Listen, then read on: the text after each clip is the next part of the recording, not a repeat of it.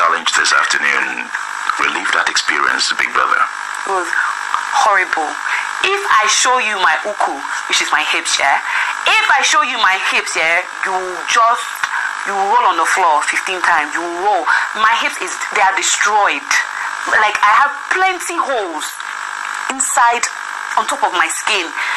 Look, I'm bruised. It was so scary. We had to stay and keep like a position. But once Finn told Tony, he was my partner, started firing the gun. He fired every part of my body. If you see, he had no mercy.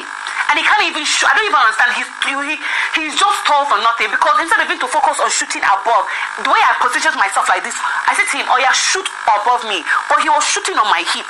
And after the round, he started shooting on my bum. I don't understand what he was doing inside that place. It was traumatic for me. It was very, very traumatic. I was traumatized. And which team would you say won? For me,